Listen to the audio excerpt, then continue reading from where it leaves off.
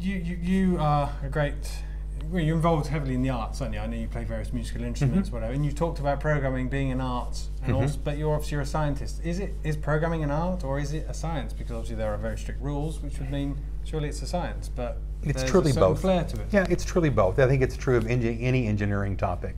If I look at this building, for example, there's a particular architectural style associated with it, and the architect who designed it would have had a range of possibilities. I could have had, modern French bordello look, or Grecian urns all over the place. So there is always, in the presence of engineering, the opportunity for degrees of freedom of creativity like that.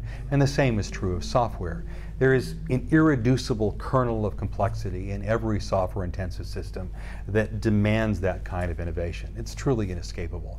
There still is a lot in software that is purely mechanistic, and one must have the technical chops to carry them out, but it really is the two that play together. Okay. Now, I remember you spoke before that you were a big proponent of all things Apple. Yes. Is that still the case, or have you mixed your ecosystem up at all? I have some Linux boxes now. Okay. So, what's going to be next for you? What are you going to do apart from building the human brain out of software? I think that'll keep me busy for the rest of the week at least. Okay. I'm not sure what happens after that, though. Clearly, though, the work we're doing on the documentary is going to be one that will consume me for a while. This is a journey my wife and I started about 5 years ago in conjunction with the Computer History Museum. And really, it's a story that's a global story. So we hope to be able to tell the elements from the UK that it has changed the way computing is. We have some great connections with the good folks at Bletchley Park, and it's not just that, but there are many other stories that come from here that will be in it. In addition to the 5 one-hour episodes we're planning, we have a book series, app, website, but basically trying to open it up for the general public. And that will consume me for a while. That'll take care of the following week. Okay, good. I'm glad about that. You also touched on the Internet of Things. Yes. Now, obviously, that's going to take computing even further out into society. I was just wondering what your general feelings are on that as an idea. Well, I'll address it from a societal perspective and a technical perspective. From the technical perspective, it introduces some interesting challenges, because now we're talking about billions upon billions of low-power devices that have little bits of software in them, and programming them is like working in an island that's connected with lots of other landscapes.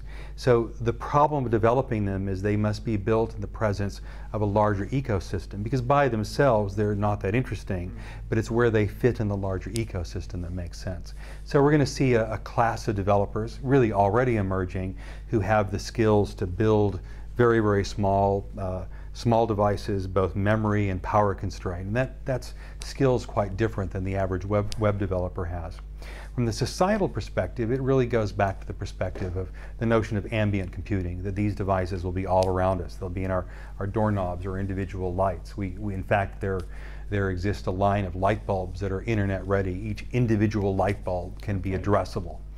This, in fact, has led to one of the reasons why we moved from IPv4 to IPv6 in the addressing, because if you have, well, when the internet was first devised, no one ever imagined there would be so many devices. But now we have enough that I think the calculation was it's about as many as there are grains of sand in the earth. So this will last us for a while. Okay. So off the back of that, all of these devices will be creating data. How are we going to deal with that, and how are we going to address the issue of who has this data? You could have, somebody was talking about the statistics emanating from their IP-enabled toaster. Yes. How are we going to possibly deal with it? Because when we're talking about big data now, and we're getting terabytes and petabytes of data. Right. It's just going to grow even bigger. So yes. How are we going to be able to deal with all these? So I'll use an American phrase here. I think the aphorism goes, 80% of everything is crap, including this statement, of course. And so even though we're generating lots and lots of data, a lot of it is noise as well, too. Yeah. Now, the NSA may care about when I'm toasting my toast, because they may find patterns in my life that are important to them.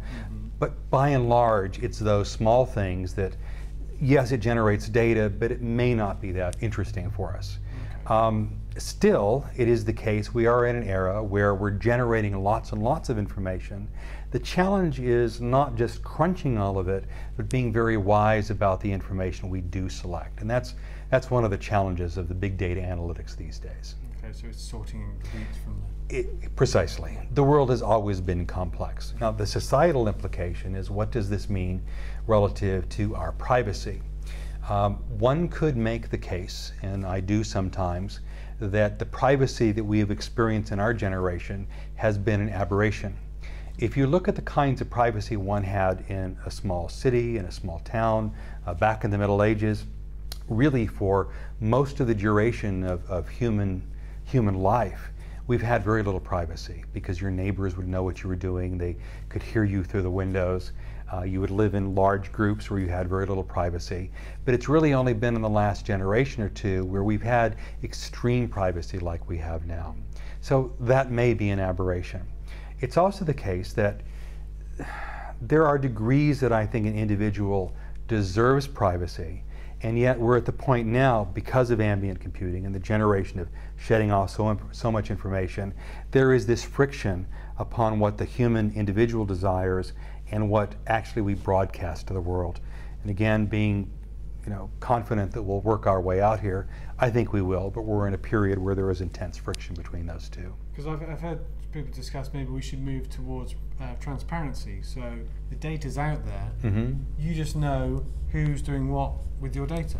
Perfect transparency would be wonderful, except that governments tend to prefer asymmetric transparency, meaning we want you to be entirely transparent, but I'm not going to be transparent. And it's also the case, you can make a case that transparency is not always necessarily good. I'll give you an example. My wife and I volunteer to watch over monk seals in Maui.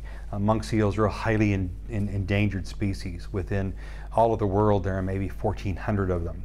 We know, and through public agencies, where certain seals are at a moment in time, where they're giving birth, where they're molting. That's visible information. And yet, for protecting the seal, there's actually value in hiding that information, because we need to have privacy for the seals. They can go off and do what they need to do, as opposed to letting lots of individuals go around them and bother them. So you can make a case that transparency, 100% transparency, really doesn't work. So we have to find the right middle ground.